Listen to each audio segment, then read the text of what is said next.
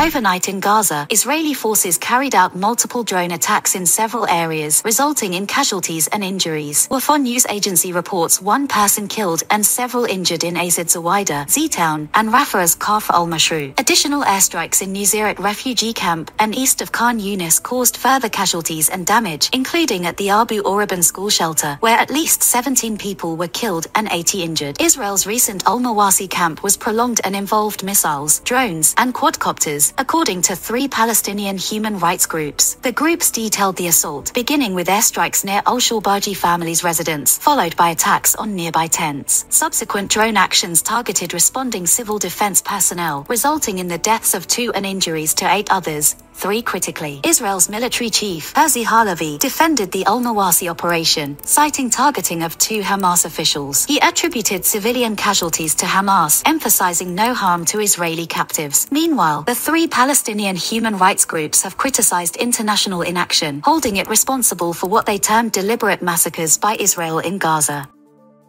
They condemned ongoing attacks, including recent incidents in al-Mawasi and Shati refugee camp, urging action against what they called Israel's genocidal acts. Amidst the turmoil, Palestine bid farewell to its Olympic delegation heading to Paris. Despite absent athletes due to Gaza fatalities, Palestine's participation aims to spotlight Palestinian plight. Officials highlighted the delegation's symbolic role amidst current challenges, emphasizing the athletes' representation of Palestinian resilience and struggle.